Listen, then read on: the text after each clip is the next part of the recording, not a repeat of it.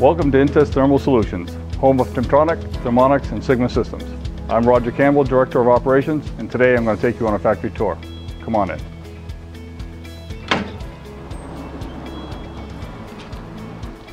Our facility is approximately 52,700 square feet.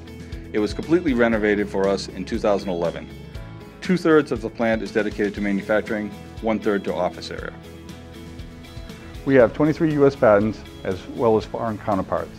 Our most recent patent was issued in 2013, and we have additional patents pending. Let's head through the office and into the manufacturing space. Presently in our demonstration area, we have a -60°C at 3 kilowatt air-cooled, custom fabricated chiller, which we're running some engineering evaluation and qualification tests on. Now if you'd follow me, we'll take a walk and we'll go see the manufacturing floor.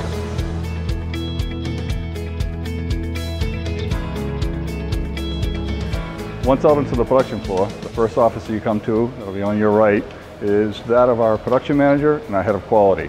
Both individuals reside out of the same office with the intent that we can ensure that both manufacturing and quality are always in direct communication with each other to ensure that any issues that arrive get addressed immediately.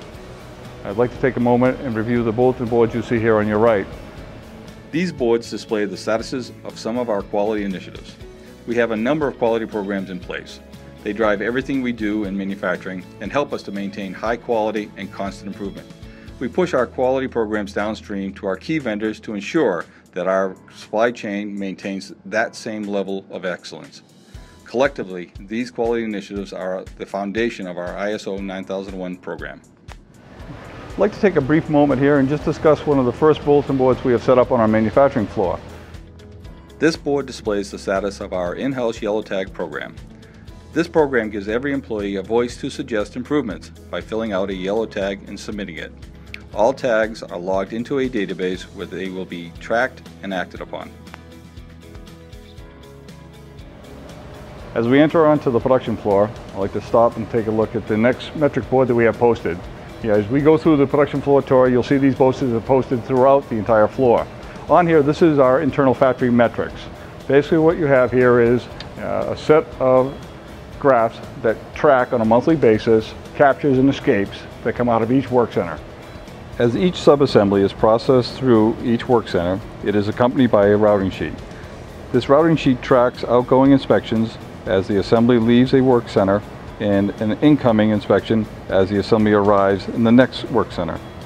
Any disparities found during this process are recorded and logged as escapes or captures. All this information is kept in a database that helps us identify any possible problems and prevent them from occurring in the future. At this point, I'd like us to take a walk down the center aisle here and let's head to receiving. This is basically where manufacturing starts.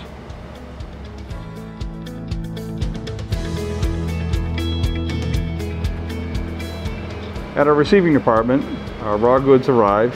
They are then processed into our ERP system. Those items which have been identified requiring incoming inspection are moved into the incoming inspections warehouse location. These parts are segregated and controlled there and remain in incoming inspection until such time that the incoming inspection process has been completed. Once completed, the parts are then moved into warehouse. Here in the storage area, we also have established metrics which similar to that which we have on the floor in relationship to quality issues. We have a cycle count program, you can see our bulletin board behind here, where we also track on a daily basis items which we count. From here, let's take a walk over to our sheet metal and machine shop.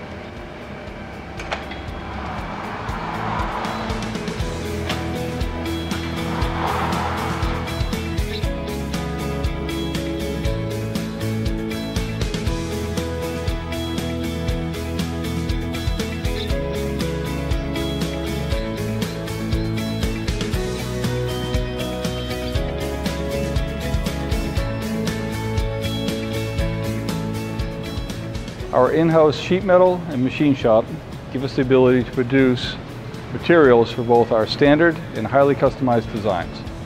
This flexible manufacturing process makes us efficient and fast at producing highly engineered, one-of-a-kind products. Next, we're going to head on over to our refrigeration assembly area. Here's where all our refrigeration products are built and tested. Our manufacturing process includes brazing, flushing, charging, inspecting, and qualification testing of all products. We take great pride in building refrigeration systems that do not leak. Part of ensuring this excellence is a vigorous inspection process on all braze joints. After the refrigeration system has completed all of its required qualification tests, it is moved on to the electromechanical assembly area. There are 5 electromechanical assembly stations, one each for thermostreams, controllers, chillers, chambers and platforms, and thermochucks. These stations are where chassis and refrigeration units are integrated with controllers and electronics. Once built, these assemblies are delivered to our final test area and eventually our final inspection area. In this final test area, all routing sheets are audited, all systems are tested against their specifications, and run through a 3 to 5 day burn-in program. After the burn-in program, a final management audit process is performed on all equipment prior to being delivered to final inspection.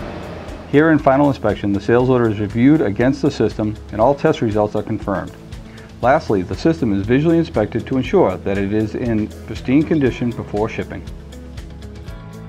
We'll finish our tour by leaving the manufacturing floor and re-entering the office area. This portion of the office area is for engineering and operations. Combining modern engineering methods and materials, our team develops reliable, high-performance systems.